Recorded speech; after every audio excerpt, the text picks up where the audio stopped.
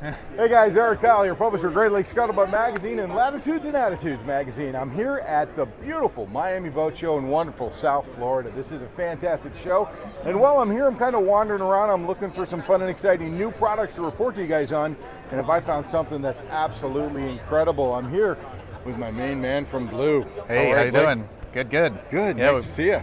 Awesome to be here. Yeah. We got our battery-powered dive systems on display. So we're surface fly systems.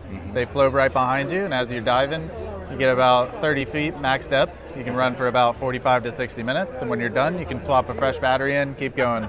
Nice thing is the unit only weighs about 15 pounds, fits in a small backpack. You can even travel with it on an airplane. So, really? Yeah.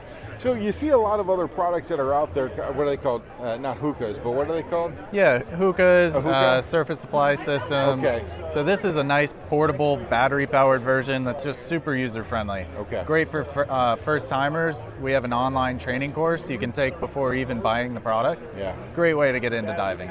So, and you can go all the way down for 30 feet, and you can be up to what, half an hour down there? How long do you get to last? 45 to 60 minutes, and then easy to swap the battery out. Otherwise, the recharge time is about 3 hours. Just a simple 110 charger, plug it into the wall, plug it into the battery, and that's it.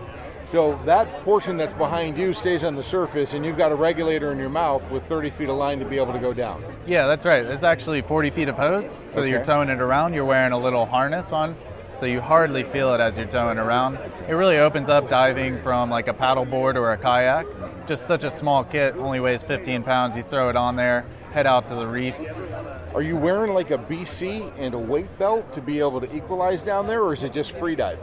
Actually, because you don't have a scuba tank on your back, there's no need for a BC. What we recommend is just using a weight belt to find neutral buoyancy. Yeah. So you have mask, fins, weight belt, and then your harness, and you're just towing the unit right behind you. I gotta imagine, not just for going out to exploring reefs, this would be a good idea, but as a sailor myself, I want to be able to go down and check what's underneath my boat.